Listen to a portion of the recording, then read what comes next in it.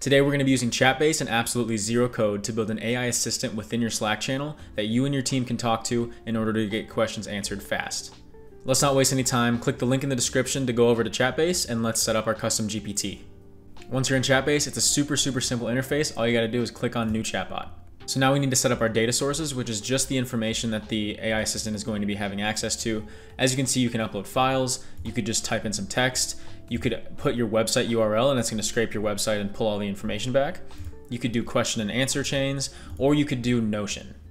As you can see, it's so easy to connect different data sources to an AI assistant. In this case, we're just going to be using a website. So I've pulled up NVIDIA's Wikipedia page here, and I'm just going to paste this URL in here. And all we have to do is fetch links. So now in the background, Chatbase will be scraping the Wikipedia page for NVIDIA. It's going to return all the information. And as you can see, it just got a ton of information back about NVIDIA. And as long as we stay within 11 million characters, we should be good to go, which is a ton of characters. Now all we have to do is hit Create Chatbot and we can start testing this thing out. Now that our assistant has been configured and trained on some initial data, we can start to look around at the other options we have. So we have the playground where we can test out the responses and how information is coming through. We have activity to see past chat logs.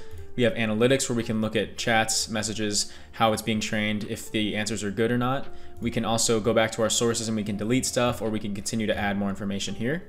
Then we have different ways to connect. We could obviously do it to a website, but in this video, we'll be embedding it within our Slack channel. And then finally, we have our settings where we can update the prompting and the model of the assistant itself. Before we start talking to our AI assistant, I'm just going to update this prompt real quick so that it knows it's an internal AI Slack chatbot and that it will be talking to employees from NVIDIA.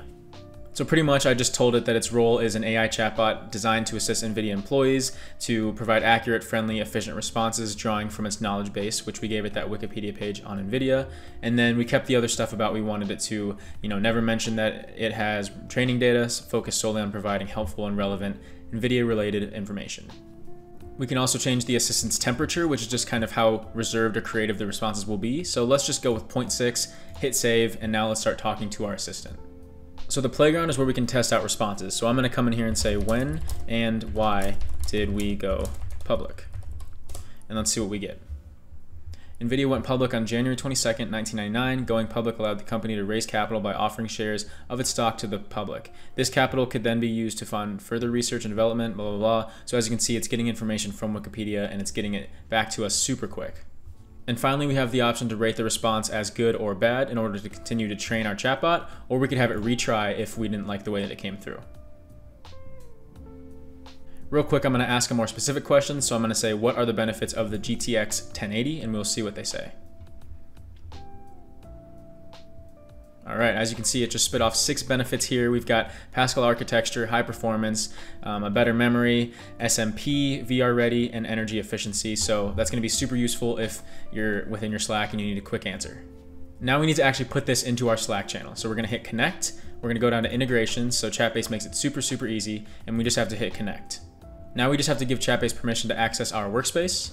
Congratulations, your Chatbase has been successfully added to your workspace. We are thrilled to have you on board. So now let's open Slack and test it out. Okay, now we're in Slack. As you can see down here in our apps, we have Chatbase right there. And in the actual channel, I'm gonna say @Chatbase and then ask a question like, what is up? Now it says you mentioned Chatbase, but they're not in the channel, so we have to quickly invite them. So there we go, Chatbase has been added. It introduced itself. Now let's try asking it a question about NVIDIA. So all we have to do is hit @ and you can see that Chatbase pops up. So we will hit Chatbase and then we can paste in our question. Have we acquired any companies in the past few years? Let's send that off, and now Chatbase will be working to answer that question. As you can see, he's typing, yes, NVIDIA has been active in acquisitions over the past few years. One notable acquisition was Mellanox Technologies, which was completed in April 2020. So it's got a little information there, and we could also go back and ask for more information, but now it's in our Slack. I can ask it questions, anyone on my team can ask it questions, and it's really gonna help out the efficiency of the team. So that was a super quick video showcasing how to get a custom GPT into your Slack channel in no time. There's so much other stuff in Chatbase that we haven't explored yet, like other integrations, looking at the analytics, prompting and training your chatbot. So definitely let me know if you guys wanna see more. Click the link in the description to go sign up for Chatbase, and I'll see you guys in the next one. Thanks.